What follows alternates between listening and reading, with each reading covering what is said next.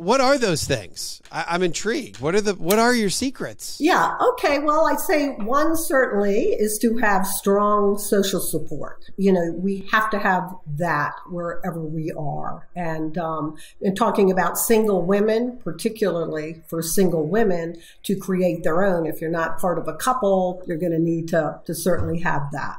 So strong social support is one. I'd say the ability to renegotiate roles. Let's say if you're part of a couple, you may have laid down things. I mean, I've been married a lot of years, and we kind of figured out who's doing what as we were married and we had children, and then as we got older. But then after we both left our primary careers, there was some renegotiating to do in terms of who was going to be doing what. Like I do not like to cook. I hate to admit, and I don't like doing the dishes. I'd much rather cut the grass or do that kind of thing. So we have done some big role reversals with that. So that would be another one. So renegotiate the rules. I've never heard anybody talk. Not rules, roles. We didn't really have rules laid down. All right, so renegotiate your roles within the family, within the yes. If you have a spouse, if you still have adult children living there, I'd say it's important to sit down. One woman I had spoken to at a talk afterwards, she came up and said, "That's funny you said that," because she was in a very high position, and she said, "My husband told me now that I'm home all the time, I talk to him like I'm one of his employees, ordering him around." And it wasn't working so well. So that one sort of resonated with her about that. So that's renegotiate your role. Look, you're no longer a high-powered executive. It's just, well, it's nothing like, I can see having to renegotiate that if you're married, the kids are out of the house. But when you have kids in the home, you're a low-powered executive, no matter how high-powered you are. Even if you're the CEO somewhere, your kids don't treat you like the CEO, right? They don't care. They don't know. That would be true. All right. So social support, renegotiate. I'd say another one, have something to wake up for every day. And that kind of gets to that idea of purpose. What is your thing to get up for every day? It can be very lofty. You're trying to save the world, or you're trying to save the turtles. Save the turtles. I'm going to go save the turtles. And I went to the University of Maryland, so I'm a Terp, so that's kind of a natural fit that I went there. But hey, it's not your fault, little guy, that you were the first egg laid in this very deep sand cavern. It's not your fault that you came out first. You got the longest way to climb. You got all your brothers and sisters on top. That's right. So I think that one's very important, to have some structure to your day, but to have also obviously some free time built in. But what is your reason for getting up every morning? I think that's a big one, and have something to do that. And those things can be quite different from things you've ever done. So for example, for me, tennis, I like tennis, and that goes into the next one, which is really have strong social support. A lot of these things sort of overlap, but we need to have that social support. And for me, tennis checks a lot of the boxes, because it's also, of course, the exercise point of view and the living healthy point of view, and it has the social support, and it structures your time for you. So that's an important one to have. Have you written about the longevity with tennis? You've seen that study that tennis adds 9.7 years to your life on average? I did not know that statistic. No. Okay. 9.7. I just helped you out with your next article for Healthy Living. I like that. It is one of my favorite. 9.7 years.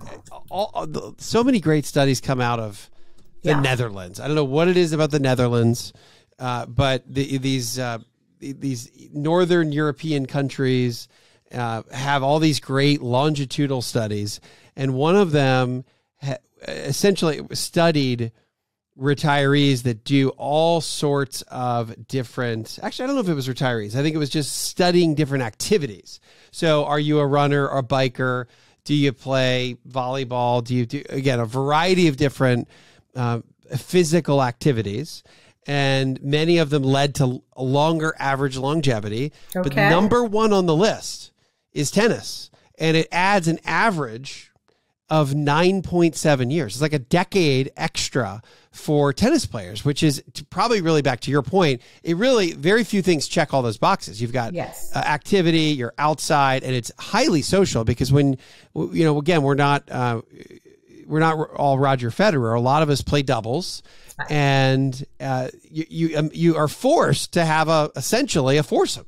You have four people play double set, so it checks all the boxes. It's weight bearing, and it's that pounding, which is good for your bones too, as far as bringing those up, and you're moving. So it's all different kinds. You're absolutely right. I didn't know the 9.7. I love it. Well, now it's the next article. It's a home run article. All right, so let's talk about single women. Let's talk about the finances of that. I know you have a really big focus on that. Tell me about the unique, let's call it the unique challenges. I mean, in The New Retirement, which is your book, The Ultimate Guide to the Rest of Your Life. And then you wrote this, you also wrote Single Women's Guide to Retirement. What's specific to women that's different than maybe couples or men in general? Well, the funny thing was, the reason I wrote that book, and like I said, I am married, is because I would do some talks, and after one talk, like a couple women came up and you said, we're single, and it seems a lot of what you're saying, it's good, but it often seems more related to couples. So, what about us? So people who were divorced, or people who were, there's this whole big thing. Dr. Bella DePaula does a lot of research on people who are single at heart, people who aren't single as a default because they're divorced or they got dumped or whatever, but because they chose that they are very happy just as they are. And that's been very recent, that kind of research, which I find fascinating. Quite a few women who just do not want to get married. But so I started looking at the contingent of single women in terms of their numbers. And of course, when you do talk about longevity, that they are going to, most of us, 80 to 90% of the time, if you're a woman, you are going to be single at some point, right? Because the difference in maybe perhaps when you get married and because of the lifespan. And so they're also going to be 80 to 90% responsible for making all decisions. And that's something that I think a lot of women maybe aren't as good or haven't in the past been doing. Wait, whoa. Let me go back to that statistic. You said 80 to 90% of all decisions. You're talking about even if you're married, or you? No, financial decisions, because you will become single at some point. Got it. So 80 to 90% of women are going to be responsible for making all decisions for themselves. Maybe I didn't say that correctly. Yeah. So that's what I mean. So it's a big chance, even if you haven't and have more traditional roles laid down, where you're going to be responsible for all the roles ultimately. So it's good to either get a certified financial planner or somebody to help you get to that point that you feel comfortable doing that if you don't want to take on the job yourself, just like we have people take on other roles for us. But if you're going to be single, you need to know, to whom to go to do all those, make all those decisions. That's very interesting. Single at heart. Yes. When you're talking about single at heart, these are people that they really would rather be. Yes. I guess, how is it, and why is that though? What's behind single at heart? Is it just full autonomy? What is that? Autonomy is a big one. They feel they don't need another person. Doesn't mean they're not social. Doesn't mean they don't love people. But in the end, they are happiest by themselves in terms of living with somebody. But yet it's not that they don't have a lot of social connections with other people. So it's just, we always see as sort of marriage being the default, but now there's more and more research coming out that a lot of people just are very happy being single. They don't need to be part of a couple. And I think that's something newer we haven't really seen before the last decade or so coming out about that. So what do women need to prepare for at some point they're going to be making all the financial decisions. So that's one. What else that is unique to women? Well, I think women still need that social component. You know, we've all read this statistic like being lonely is equal to smoking 15 cigarettes a day, right? So it's not as if they are antisocial. It's just that they don't feel they need another person that has to be there with them to, you know, complete them. They're whole by themselves. So that would be another one, the social support. So when single women, when people ask about relocating, for example, I think that's a big thing that they need. They certainly want a social group. It might just not be a spouse, but they certainly need to look at the kind of places they might purchase or whatever, where you can have that social support kind of thing built into it. So say, for example, a community where it's easy to find places to volunteer, or say, for example, kind of these active adult or master plan communities where they have all these activities that you can be part of to meet other people. And every time we have moved, I always picked a new community to move to, or newer, because people are more anxious to make friends. It's easier to make friends. And especially if you're, you know, depending how outgoing you are, or if you're not as outgoing, if you're in a community where everyone is new, people are reaching out to you. And so I always find that's a good way to pick a place if you're going to relocate. That is a really, really interesting point. So when we talk about relocating, and I wanted to ask you about this specifically, there is this great, I don't know if it's called wanderlust about, I'm going to go live somewhere new. Again, top 10 in my life, a list of things I'll probably never do would be one, like go move to Texas. Like I want to go just live in Texas, or I want to go live in California. My little brother lives, or one of my younger brothers lives in LA near Manhattan Beach. It really is a pretty amazing place. Love to go do that. Now, will I ever really go do that anytime soon? Probably not. 4 kids in school, in middle school and elementary school, and it's just really hard to pick up and move when you've got that much interconnection. But I think about it. And then I think about in retirement, if you were to do that and you're going to move to Texas, or you're going to move across the country and move to California, then that's tough, because in my mind, the default is, wow, you got an uphill battle to reintroduce yourself to the community, find good friends. I mean, good friends are typically longer term people that you've known for a long time. And how do you, but you're bringing up the point, don't just say, I want to go live in some new place in Texas, or I want to go to California. You're saying, no, pick a community to relocate to, not a climate, not a town per se. Yes, I would say that, but it's all the other things that are important to you. You know, you got to look at the cost of living. You've got to look at the taxes. You've got to look at what kind of environment do you want. You may want 4 seasons. You may want 2 homes. So those are all important. But I think the idea of connection, how are you going to ensure that? And I also think it depends how you grow up. I'd say if we weren't transferred around to different places, I'd probably still be in the same area where I grew up. I'm one of 6 kids. Some of my family's there. Others have moved to other places because of transfers or whatever.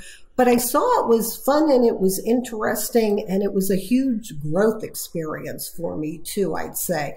Finding another job, meeting people, and I'm sort of on the right between an introvert and an extrovert. I can fake being extroverted. I'm probably really a little more introverted if I had to really admit it. But it was such a growing experience to have to force yourself a little bit into doing different kinds of things and learning different things and maneuvering different things that I found it very exciting. The other thing, of course, is with children, whether you're single or married, you have adult children. You know, a lot of people say that they want to live near their children, but I know my kids, they're in 3 different cities now. They're all adults with their own families. And how do you arrange that? We've come up with the idea, like, guess what? We'll come in and we fly in and we babysit, like our son and his wife just went to Scotland for 10 days, and we took care of the kids for them. So that gives them a chance to get away. We have a time we're immersed together, and it works for us. But I know that doesn't work for everyone. A lot of people say they want to live close to their family, but that doesn't always work out, obviously. Yeah, it doesn't always work out because we can't control where our kids go. Right. I think there is some power being near your kids. I mean, one of the studies I did for What the Happiest Retirees Know is happiness levels relative to location of adult children. Yes. And I do see happiness levels tend to rise once you live near half your kids, 50% or more. It does tend to rise happiness levels, but to your point, you don't have to do that to be able to see your kids. In your example, your 10 full blown days lovingly babysitting and spending time with all of these grandkids. Where do you go? I'm always fascinated too. A lot of families that I've worked with over the years, Jan, do end up we're here in the Southeast. So I'm based out of Atlanta, and you're in Florida, but I've so many families that I've worked with over the years have moved from Atlanta to probably number one spot would be the Villages in Central Florida. And I've had a few folks go there. It was too much for them. And they just said, look, I can't take, 14 different water polo events per week and golf carts and fun all the time. Right. But I'd say call it 80 to 90% of people have stayed there and they really love it. And I just wanted your take on some of these other active adult communities. Yes. Are there a lot of places a lot like the Villages, or is that a very special, unique place? Tell me about that, because I'm fascinated by those moves. There are a lot of active adult communities with the 55 plus. Now, one thing I do want to say, because the Villages started in about the 80s, when people are looking at a place like that, and those active adult communities, they're active. There are plenty of things to do. Again, I think if you are extroverted or introverted, they can be good because they usually have somebody setting up things. You just have to kind of show up. Like if it's a book club, do they have performances? Are they doing, social, different kinds of committees, and they organize them sort of for you, and you just have to participate. So I think it's a good thing for that. But here's my caution with those kinds of things. If they've been around a long time, let's take the Villages, for example, people tend to age in place.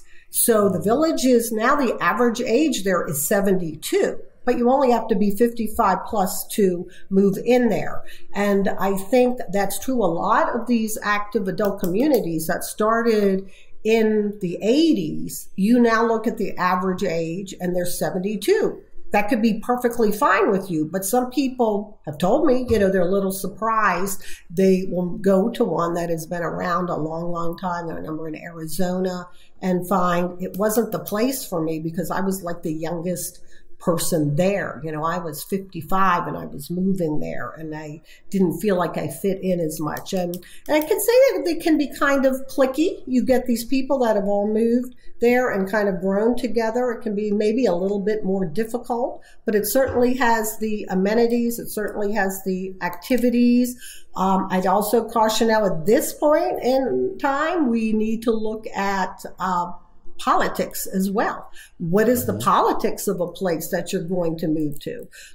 The Villages is heavily Republican. So I think that would be important. If you're a big Democrat, you may not feel like you fit in as well. And that is something to consider as well when you do those. On the other hand, those active adult communities, they have a lot going on. You can be as involved or uninvolved. Now you've heard of Margaritaville, probably the Jimmy Buffett kind of themed communities. There are 3 of those going up, and they're also very popular, but they're new and they're getting in an influx of younger people, in the 50s at this point. That sounds awfully fun. If you are 55 and you're ready to retire, and number one on your list is a place called Margaritaville, it probably attracts kind of a fun group of people. It does. For the last book, I had interviewed somebody who went there. She just couldn't believe it. She made friends so easily, but it was a brand new community. It's in Daytona Beach. Most people have heard of Daytona Beach, Florida. It's sort of the fun capital, or not capital area, but fun area there in Florida. And she just said it was so fun. Now she works there. She loved it so much. She decided to go there. She was single, but there was a big single contingent, and she checked that out as well to be sure that there was going to be enough for her and enough social support as a single. You talk about some niche retirement lifestyles. What are those? Oh, well, there are non-traditional retirement lifestyles, niche lifestyles. Let's talk about non-traditional. What are you talking about? Well, there are so many communities that can be targeted to a specific group. Like now there are communities with vineyards in them. There are communities with working farms in them. There are communities, and I'm saying niche in a good way, like you can find something for every interest you have. I play tennis at Spruce Creek Community. It's a fly-in community. The houses, they have you have your airplanes there. John Travolta used to have an airplane there. He used to have a house there in Spruce Creek. There's ones built just for male people called Nowcrest. And interestingly, dogs are not allowed in the community. I thought that was kind of clever. So hold on. There's a community that's all guys, all men, no dogs. For letter carriers, they could be men or women. And spouses too. Letter carriers. They don't have to. I totally missed that, Jan. Oh, okay. Mail as in the U.S. Postal Service? Oh, mail. M-A-I-L. Yes, mail. Mail? There's a niche of people that work in the Postal Service? Yes, you have to have been connected. It's called NALCREST. It stands for the National Association of Letter Carriers and something else. Yes, and there's an Indian. Talk about a niche. A niche. That's a true niche. Yes. So there are a lot of That's the airports. Amazing. I know. You're not kidding about these niches. That is a true niche. Holy I like cow. To say niche. Yeah, I say that. Where I'm from, Pennsylvania, we grew up saying niche. People niche sounds better. People live on ships now. I would say that's niche. People actually, there is the World. That was the first big one. They're building. What's it called? The World? The World. It used to be called the World of Residency with SEA at the end. Kind of clever. Now they just call it the World, where you buy a stateroom on the ship. They have chefs there. You are living on the ship. It's called the World. There are other ones being built right now too. I mean, let me tell you, the staterooms might be about $13 million. This is not for the faint of heart to be going there. But when we're talking niche, I'm talking niche. So there are. Where in the world is the world? What harbor does it sit in? Yeah, where does it go ultimately? I can't tell you that offhand. I can tell you that everyone who lives on there, though, gets together and they decide on the itinerary. So you can put where is the World, the ship, and it will show you where its itinerary is, which is determined by the people who are living on that ship. Now they do. So it does travel. So it's not like sitting in a harbor. You're not on a boat in a harbor. It's going all over the place. It's going all over the place. It's like a constant cruise. It's a constant cruise. Yes. You've got to be kidding me. These are so new. I've learned about mail as in letters. Yes. Communities. The World where you get to live. You're a constantly traveling ship. Yes. Sounds like an ultra luxe cruise. We're not. It is. We are ultra talking. Luxe. Yes, I went to one on the Disney property. That is a Disney community, and that was very interesting. Like I would say, it's for Disney groupies almost, but in a nice kind of way. There were people who lived there. When you walked around, even like the benches had the kind of dwarves kind of warm, integrated into all the decor. And it's right on the property of Disney. So there are people, when we took the tour, this woman told us that somebody had two, one for her own house and then one for her family when they come down. So they're all different kinds of ones. There's one, and I don't think it's around anymore. It was in Texas. It had a racetrack in it for people who like to race. So we have them for the planes. We have them for the all different kinds of things that are really quite niche. They are building now LGBTQ plus communities. They are just really pretty much anything you can think of. A lot of places like a commune where you have the common living, you'll have a central house where people will eat dinners together, but each will have his or her own home, or you could be single, you could be married, but you have that sort of an environment if you like that. There are places where nudists live. We have a couple of those in Florida, or I should say clothing optional communities. So when we talk niche, I mean, we're talking there's something for everybody out there. Have you written about a lot of these in Ideal Living magazine? Not in Ideal Living so much, more probably in the book. I like in this most recent book, I list a lot of them and their names. And if you're interested in what their websites are, I think your book sales just went through the roof. I want to, that in itself is fascinating.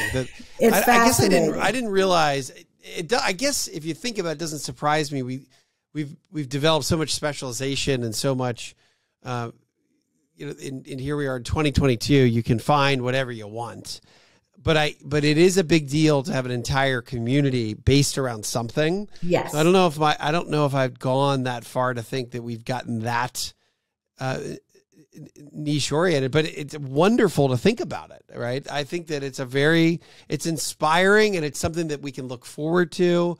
I bet you there's going to be ranch communities. I'm sure there's ranch. If you want to go out west. Yes, there are tiny home communities. I went to a couple of those. They are fascinating, where there were quite a few single women who owned them. There were, talk about tiny, there were probably about 700 square feet. So you would have to be a whiz. A lot of people had built an extra kind of a storage area on their small lot, but it was very cute. They had all different kinds of activities, and these were people who really wanted to just pare down. It's actually, you had mentioned the villages. There was one fairly close to the village that I went to visit, and those people were enjoying themselves, all kinds of activities, but the houses, tiny houses. I don't know if you've heard of that term before. Of course. Yeah. Okay. But so that's an ultra affordable option. So the tiny house would be it's not as opposite? affordable as you think, I'm going to say. I mean, they were, this is near the villages, so it's in Florida and it's more inland. And they were 200,000 and 300,000. They bet you were part of a community, so that also included you were paying the fees for being part of the larger community with all the activities and a social director and things like that. They had a pool, so to tease out just the house from that, it was sort of all incorporated into it. And they also say about those, you really have to be, I think, a special kind of person to want something that little. I probably couldn't be me. I tend to, like, even on my books, where would I put them? I was walking around thinking, how could I live in one of these? But I have a single sister in New York in a tiny apartment. She'd be a great candidate for one. Fascinating thought around where to go. And I guess I hadn't thought as much about really picking a community. And if socialization is on the top of so many of our lists as a key to happy retirement, and socialization is a challenge because we leave work, so we leave a network typically, and then you've got to some extent, rebuild that connectivity. And it's work, it's time, it's effort. The community itself is a really, really interesting way to solve that challenge and solve the challenge of socialization. And I think I love that we were able to go through that. So thank you for that. And I'd say along with volunteering too, of course, because once you get involved in something, you are exposed to a whole lot of different people and different ideas. And like I'm on a board of trustees of our library. So I've met a lot of interesting people there. I never really realized till I joined how many things a library does for the community is amazing. Or on different committees, I'm on different committees within the community and different kinds of volunteer activities. So those are all huge too. Besides just where you live, what are you doing in the larger community that helps yourself and helps others? That, idea of purpose that you had mentioned earlier. Speaking of, and I know you've done a lot of work with CPAs and other financial professionals. What about you've got your take on the psychology of money? I mean, 2022, rough year in markets, lots of volatility. We have inflation. There's always a wall of worry, and we've got to be able to, one of your earlier points is that you've got to have enough. So that means that you've got to have some investments. For, again, happy retirees have multiple different financial checkpoints that I write about in the book. One of them is a liquid retirement savings, but it's tough, right? Once you get to your biggest amount ever, typically is when you're retiring, and then the volatility of owning stocks and fixed income and a variety of different assets is psychologically difficult for some people. So what's your take on the psychology of money? Well, I think everything you said is true. I actually have a neighbor called John, and his whole background is financial, and his wife is not into that aspect of it. And in terms of that, what he actually did is he wrote a little booklet for her that said, and it's entitled "If I Die," and that has all of the information in it. But certainly the idea of being able to plan ahead for that long horizon for retirement is so very important. And like I mentioned before, people thinking they could maybe have a second job, but probably easier now to have a second job, but it's not guaranteed. How they do need a lot professional help. I mean, I'm married to a CPA. So what can I say? I'm lucky you're a certified financial planner, but those who don't, certainly that's my suggestion to get help of doing that. We didn't talk about starting another business though, in retirement or your second phase of life. Do you see retirees starting their own businesses? I know you talked about you've got to have a product, people, passion. Yeah. Is it fairly common, or are these hobby type incomes that maybe people make a little bit of money, but what is your advice on that piece of the equation? My advice is I've always kind of liked working. I've always enjoyed it. So if you don't need to and you don't want to and you don't have to, well, then, okay, that's your choice. But if you want to, I see a lot of women, I will say in my community, who are real estate agents, who are realtors, and, a large number of men as well, but I'd say predominantly women.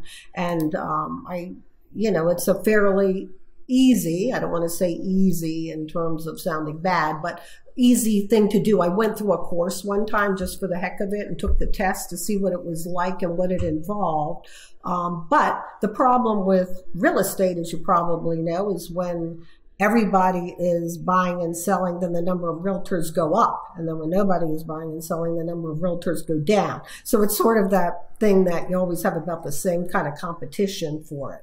So I see a lot of people who are realtors, I would say, as a second career, because it's a pretty straightforward bar. I see a lot going into perhaps teaching, people who have left a career, people that have master's degrees. And I taught at a community college for a number of years, and we had a lot of people who are attorneys who had retired. They were teaching law classes, who are accountants who are teaching accounting classes, who are psychologists teaching psychology classes. So that's kind of a natural one if you like the idea of teaching as a second career. Now, of course, so many places are dying and desperate for teachers. In the state of Georgia, there's a push to allow people to skip kind of some of the protocol to become a teacher because we have such a shortage. If you've had a professional career, the state of Georgia is saying, look, let's lower some of the regulations to become a teacher because we need people. Maybe the last thing I want to go to, well, I'd like your if you could sum up your philosophy about retirement and happiness. I'd love to hear that, but I'd like you to do it speaking backwards, if you could. Jacko, aina katāt. Sisai tiruat stinuasekal. I can just take any word and reverse it. It's a bizarre thing. I don't know really. I think I can just visualize the words. I tried out. So what did you just say there? I know you said it backwards. And again, for proof of this concept, you can always play it backwards and see if it really worked. But what did you say backwards there? I said I can do that, but this is how it sounds. So I is I, can is knack, do is this is sit.